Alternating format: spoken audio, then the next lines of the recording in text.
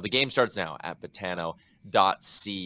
I do like the Marty Natchez shot prop again tonight. I do like the Anthony Duclair point prop paying plus 110. Those were my plays in game 1 of the series. They both hit. Played them again in game 2, but I like the bounce back here in game 3. But as you can see here, Betano has a ton of live series odds up for the Canes and the Panthers. And where I'm going is right at the bottom, the adjusted series spread.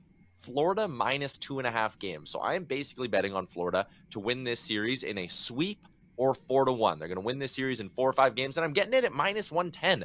I actually think that's pretty good value on them to win 2 of the next 3 games here. And I was thinking, oh, but you could just bet them on the money line, maybe roll over that money. But again, if Carolina wins one of them, you're not getting the exact same value there. So I do like taking the Panthers minus 2.5. Frank, I'm tempted to go Dallas Stars plus 2.5 at minus 150, but the payout's just not quite there for me. I do think Dallas can push it late, and I do think Florida's going to wrap this series up in 4 or 5. So I'm putting my money where my mouth is over on Betano, Frank.